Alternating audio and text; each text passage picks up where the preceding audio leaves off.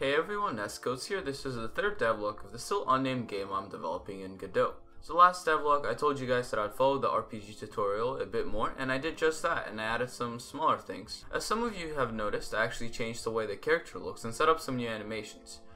This is the new style of the game because the last character looked a bit whack, and as a user by the name of 1egg42 pointed out, he had no legs, and that's just impossible. And in my opinion, he also looked too much like Steve from Minecraft, so that's why I changed the way he looks. Also, I added some state control to the game. If I press 1, my state actually changes to an equipped state, and the arm of the character sort of goes up and stays up.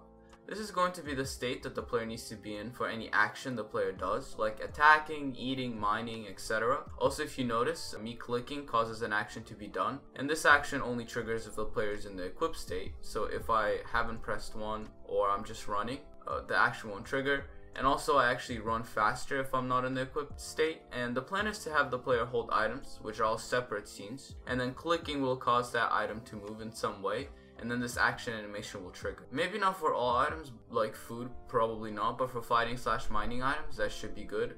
Also, the item itself will move in some way, like an animation for the item. And additionally, to make items easier to make, my plan is for each item to have some set variables every item has. For example, we have the attack, tree mining, ore mining, and food variables. And then obviously for like a food item, we can set all of the variables to 0 except for the food variable, so it should be easy to make new items. I hope Godot has an equivalent to scriptable objects in Unity. I'm not too sure, but we will see. For now though, I'm going to work on the tree being cut down a bit and just plan out how all of the systems will go together. Before I do that, actually, I want to show you a new animation real quick. So this is for the action, and with this new animation, I actually changed my mind regarding the purpose of the action animation, and I'll just use it for the punching action. Anyway, so I've been doing some work on setting up cutting down the trees, and I'm right in the middle of the process, and what I have right now is a kind of cool effect. Definitely could be a simple game in itself, but anyways, let's get this cutting the tree down stuff done. Right now I'm drawing the actual health bar for the trees. Now this health bar needs to be made reusable so I can apply it to mobs and other ores, and I'll try to do just that, and after some coding, it is done. I definitely will make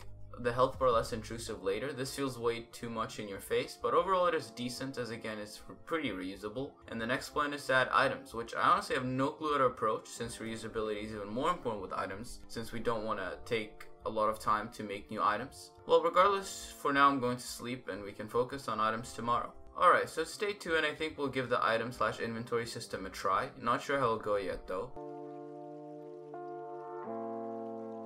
So after some work, I have the inventory logic mostly done, and the inventory is actually saved in the user file, so that's perfect. What it is it's a simple array of like size 25, and then the inventory also gets some class with some useful methods, like a method to get all the items, a method to set all the items, and then after the game starts, we just get all the items and we render them on our screen. What I don't have right now is the ability to drag items around, and that's definitely something that should be a thing. I'll probably add that in the next devlog. For now though, I want to set up items being dropped from the tree and you being able to pick up that specific item. Alright, well after some more coding, it is done.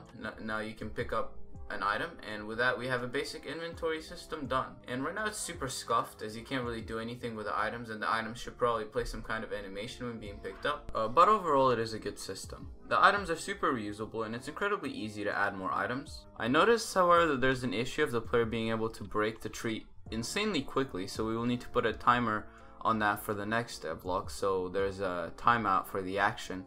And the next devlog will also make the inventory system way better and maybe even add the tool system, which should be interesting and cool, but also hard, so I'm not sure if we'll be able to do that, but maybe. We might just add some world generation as well. Overall, the game is going along nicely and I'm excited to show you guys more things that I add to it.